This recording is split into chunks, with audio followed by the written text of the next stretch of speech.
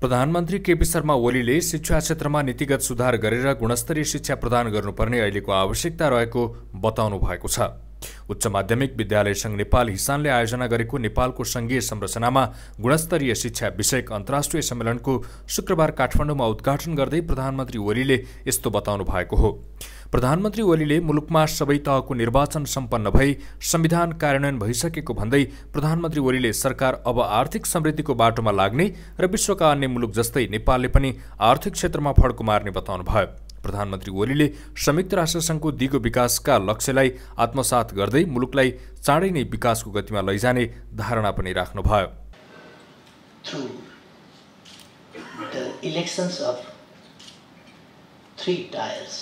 Three tiers of governments: local level government, provincial level government, and the federal government. And now, as I mentioned before too, we have entered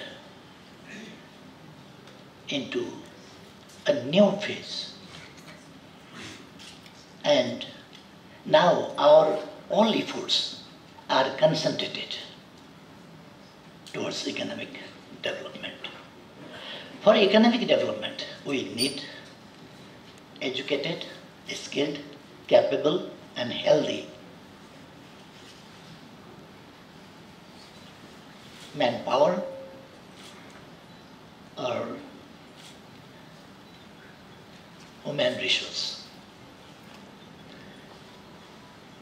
For this seminar is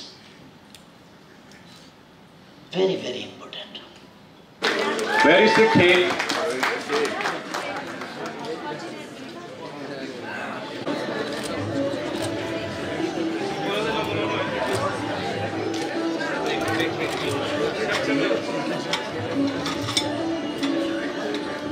अहिले लन्चमा डिजर्टमा खान पाइन्छ कि केकको size हेर्दा अलि नपाइएको भएको जस्तो चाखेर गर्नु पर्ला जस्तो।